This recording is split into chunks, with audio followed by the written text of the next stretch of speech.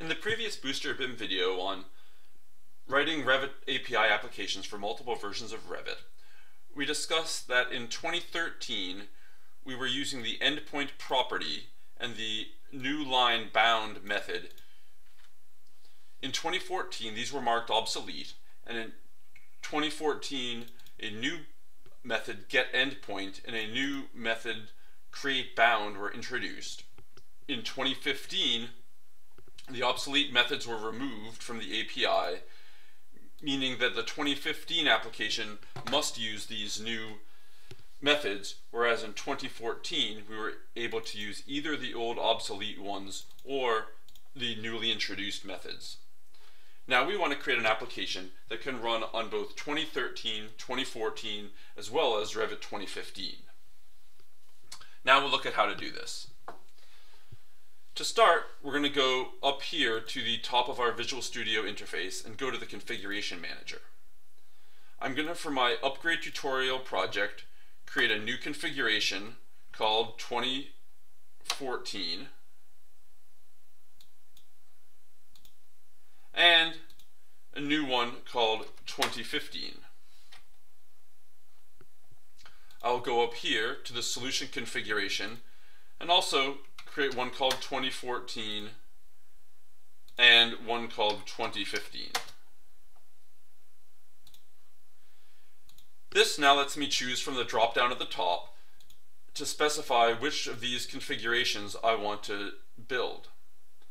The next thing we need to do, though, is we need to change which versions of the Revit API and Revit API UI DLLs are included for each of these two configurations. We're going to do that by making manual changes to the file that defines our project. Here you can see the text file for the csproj file created by Visual Studio. Before making any changes to this, it's always a great idea to make a copy in case something goes wrong.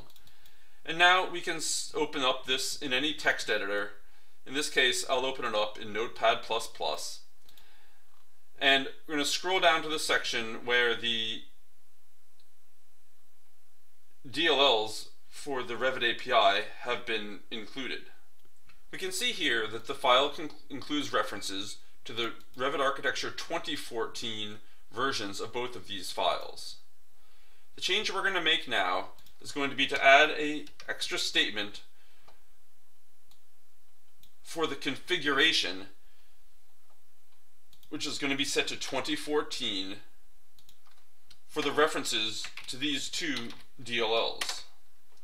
Then I'm going to select these lines, copy, and paste them.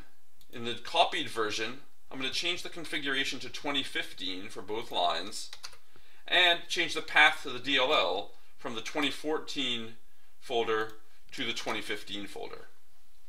We'll save this change. Visual Studio will tell us that the project has been changed, so we'll reload it.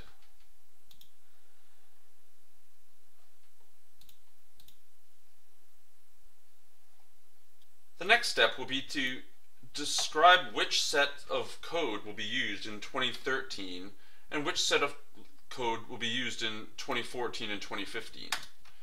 We do this using a special notation where we put the pound sign, an if statement, and then we need to define these conditional compilation symbols for our different configurations. For the 2015 configuration, I'm going to call it release 2015, and for the 2014 configuration, the compilation symbol will be release 2014. So now, back in our source code, we can say that if it's release 2014,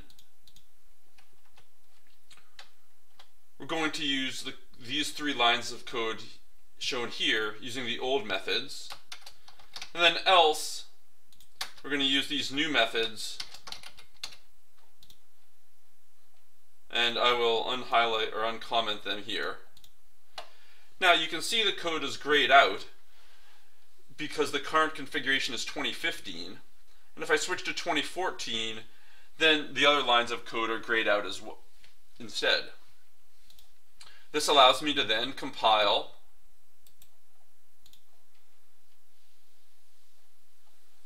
a 2014 version and then separately switch my configuration to 2015 and compile the 2015 version.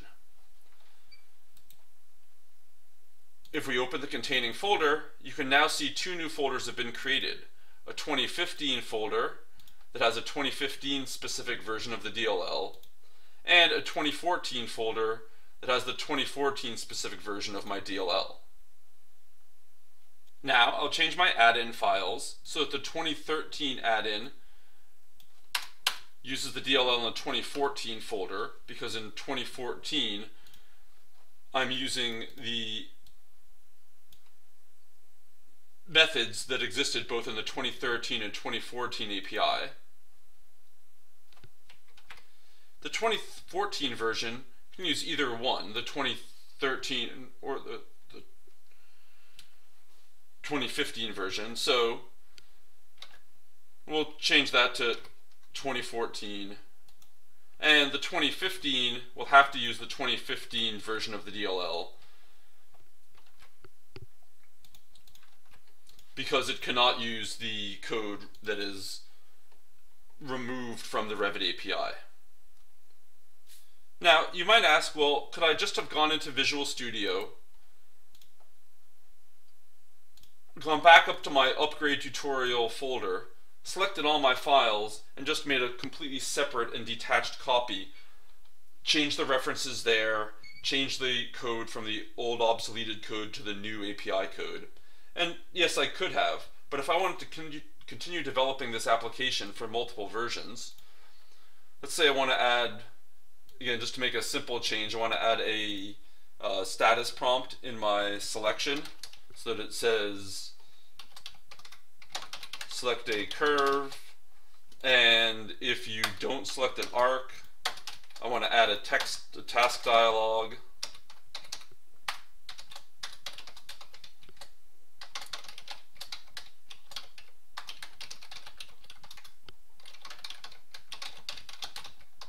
And all this code is the same no matter what version it is, 2013, 2014, or 2015.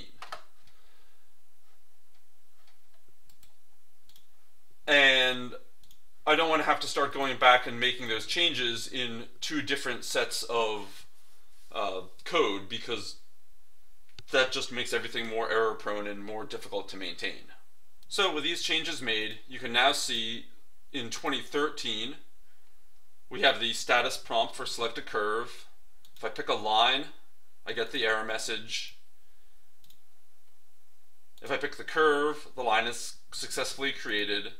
And switching to 2015, we'll see the same thing, that the new error has been added,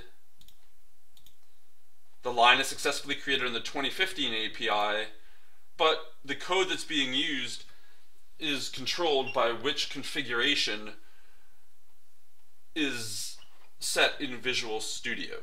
So for 2015, the code's going through this path. For 2014 and 2013, the code is going through that path. And any other changes I make to this application, such as this task dialog or the status prompt, only need to be made in one place.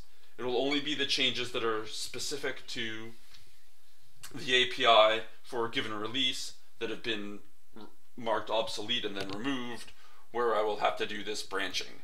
And by keeping this as limited and localized as possible, the end result will be much more maintainable and high quality code for multiple versions of Revit.